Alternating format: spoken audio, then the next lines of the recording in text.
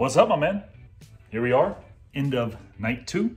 Let's talk updates. So as we already discussed during your midday update, obviously we have got the front bumper off, all of the little tidbits removed. So tomorrow morning, I personally will start wet sanding all of the needed areas to perfect that paint from the previous body shop or whoever didn't quite do it right. But let's talk about PPF and the coverage we have currently got on.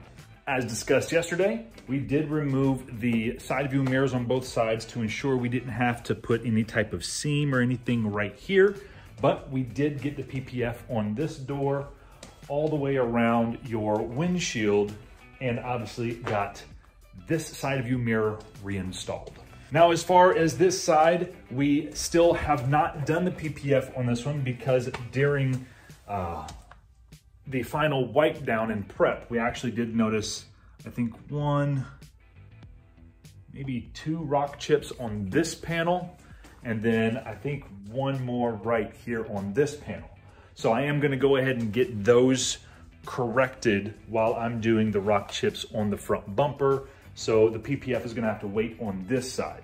First thing tomorrow morning, we will be getting the PPF on the hood, this fender, which Ishie will be doing while I perform the wet sanding on that. The goal is to get this completely corrected and prepped and ready back on the vehicle tomorrow so we can progress with the PPF installation. That's where we're at right now. Until tomorrow's update, have a great night. Trendsetter, whoa, league of my own, it don't get better. No, read what I wrote, I'm a bestseller. Yeah, reach for my goals, hit it dead center, hit it dead center.